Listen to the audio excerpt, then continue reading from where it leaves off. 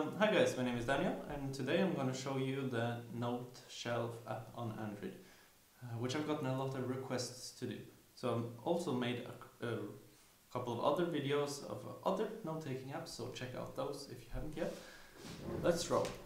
As usual, we'll start by taking a look at the writing experience category with this checklist format. Okay, first up, writing experience. Gonna just write the standard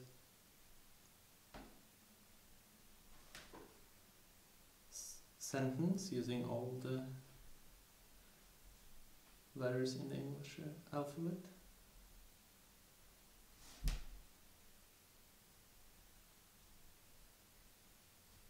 I think only good notes. Oh, why am I saying good notes? It's just that it's similar to good notes. Okay, so I think only Noteshelf, this app, Incredible, and OneNote are those that actually have a really, well, also Bamboo Paper, but I haven't reviewed that app yet, have a really good handwritten text capturing system. So as you can see, but I can't really zoom in that much. But as you can see, it's really smooth. Let's see. So that's awesome. And I think this app is really going to do well in this system I've made here, because this is actually the first app that has a real favorites category, just as OneNote has on Windows. So you can add different highlighters and different thicknesses right here at your disposal. So favorite pens is awesome, right? Like, I'm really impressed with the fact that they've done such a good job doing this. Next step would probably to enable an option to make it an integrated part, so make the favorite pen tray an integrated part of the top bar here. Let's see, changing color. Changing color is also super easy, and you can even edit your colors here and add whatever colors you want. So that's really a lot of freedom, much more freedom, so I would even say like more than awesome. Taking notes with images. So what I love about GoodNotes is how you have an option to actually, like, it's pretty easy, you can just choose import from photo, import from camera. In Incredible you get a lot of options all like right away. So if we were to, let's say, take a picture of something really cool, like an apple. And what's really great with the imaging system in Noteshelf is that you can actually edit it. So like, you get an option to edit it, and when we edit this image, look, we can actually choose a cut tool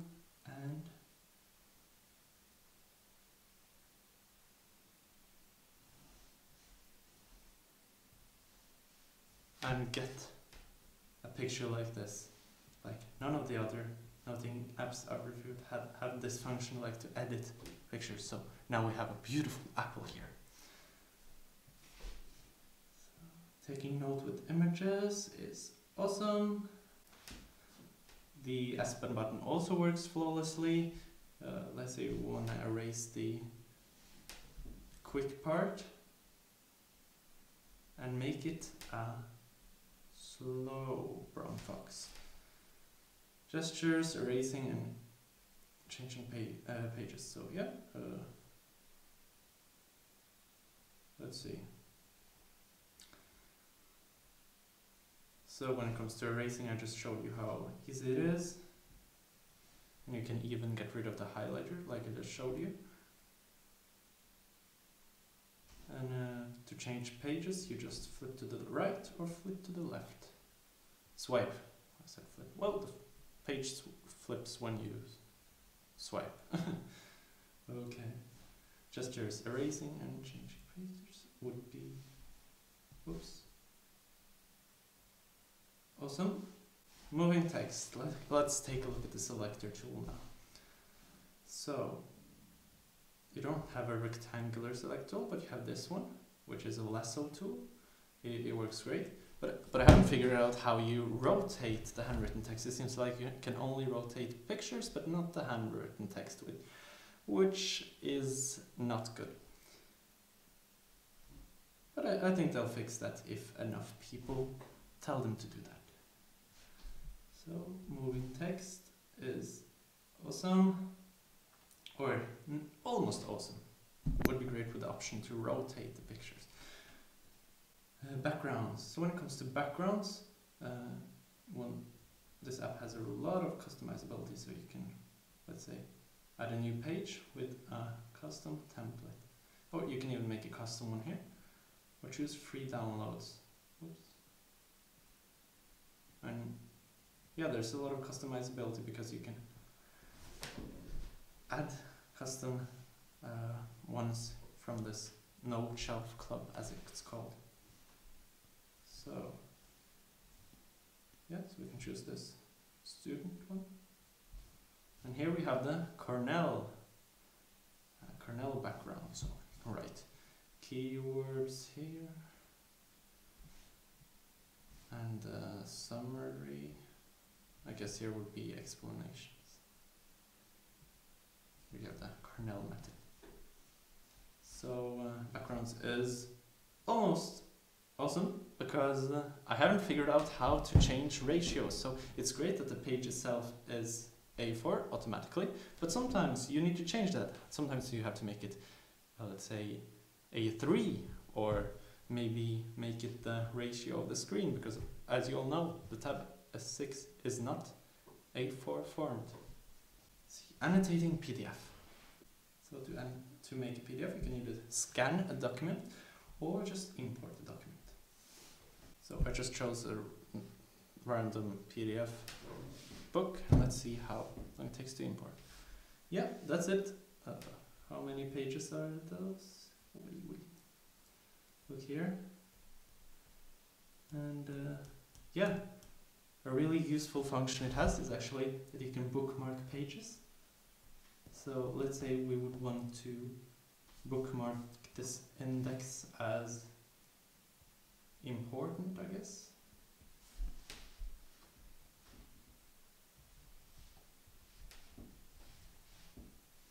We could go here and look how it's, and see how it's bookmarked, right? You can even highlight, and it takes a lot of times before the highlighter actually removes the text. Yeah, the text doesn't. The highlighter actually recognizes the text and stays behind the text, just as in OneNote. So, like, this is great. And it would also be the same with handwritten text. No matter how many times you go like this, the text itself doesn't disappear. So that's awesome. Annotating PDF, amazing. The highlighter, as I just showed you, amazing. Layers. Well, as far as I know, we don't have a layers function. No, there's no layers function. But text always goes on top of images, so that's the most important thing when it comes to layers. So I'll give it an OK rating. Anyway, a bonus category when it comes to writing experience is that you can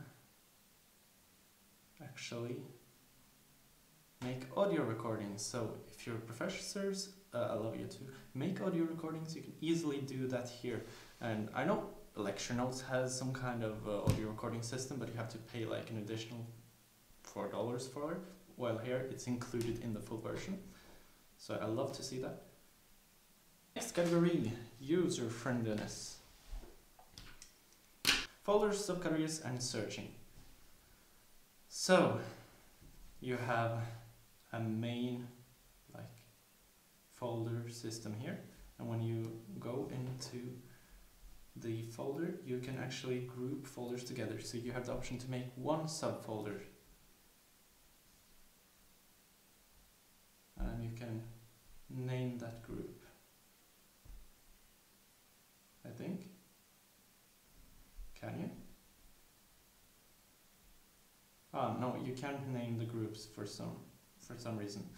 Noteshelf, please enable a function to name a group. It's important, you know, for us students and whoever uses digital note-taking apps.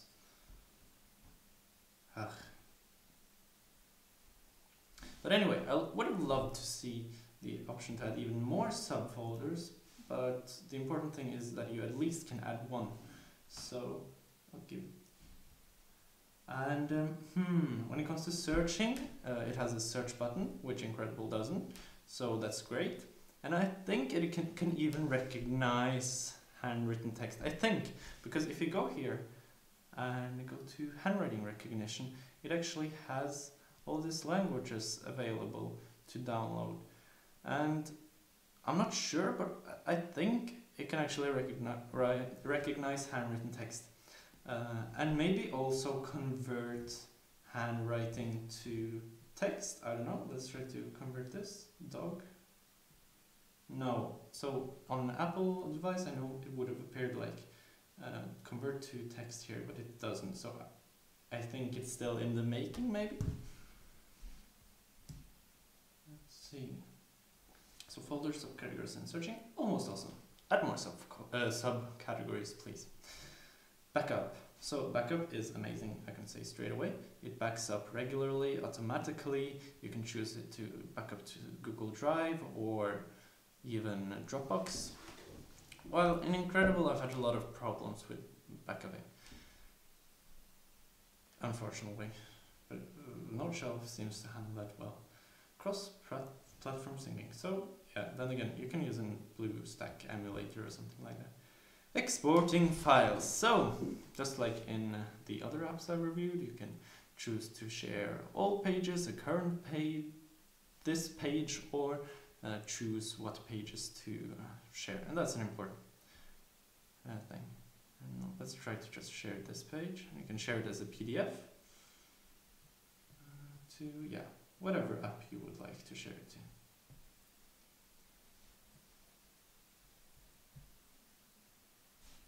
That's awesome.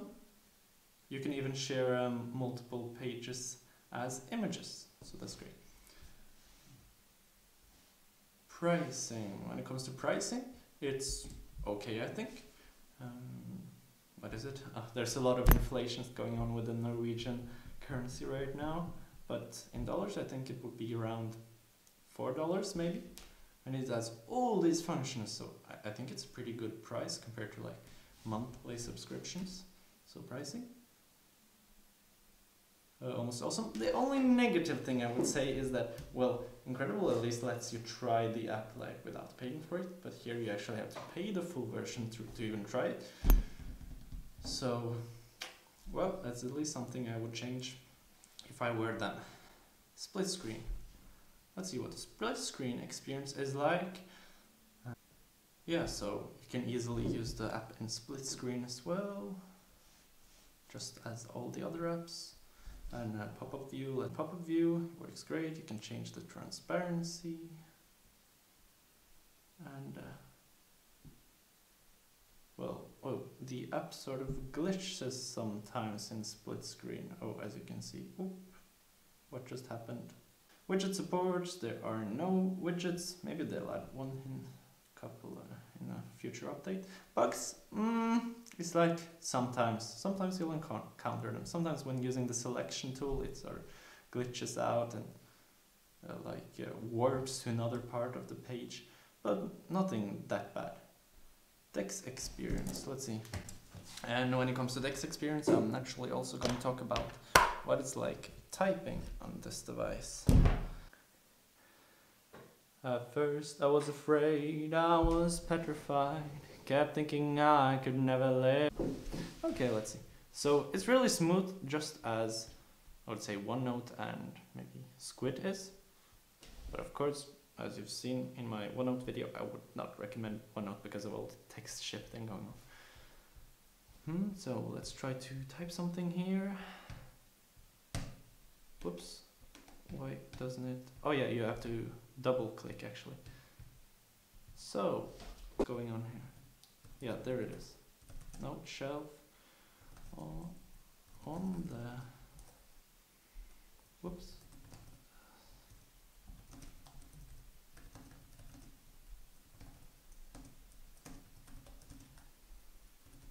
Okay, please improve the like keyboard experience or text experience when it comes to Noteshelf, because sort of you can see the whole text field, and it's really easy to change the font size and change the font itself. How many fonts are there? There are just 4 fonts, but maybe they'll add some more. I don't know. And here you can change the color, but you only have these 14 colors to choose from. Hopefully they'll add more. But yeah, it looks cool. You can even center it, make it to the center of the page, or like do this and center it. It will be in the center of the page. Great. So overall, really great. It's easy to scroll. Index mode also. Awesome. I was skeptical when you guys invited me to, and requested me to review their Noteshelf, because I wasn't sure, like, would it beat incredible? I kind of think it just did. I kind of think it just like beat incredible in a lot of these categories. And another thing I forgot to tell you about is that the like battery capacity of the app, the performance of the app is actually pretty good. And if you're wondering how the app works on an Android phone, it works just as well. And I forgot to mention that the app has a nice like shape recognition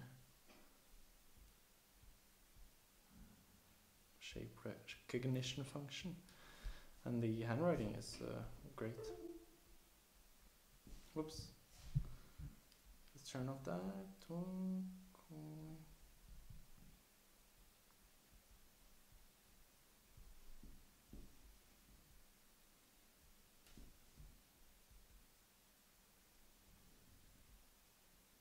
As you can see, it has an interesting function where you can actually change your writing style. So if I choose this, for you left-handed guys out there,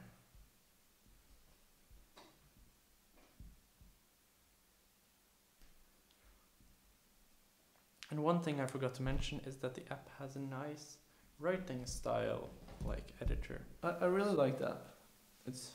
They really put heart in there. Like as a bonus category, want to like emphasize that they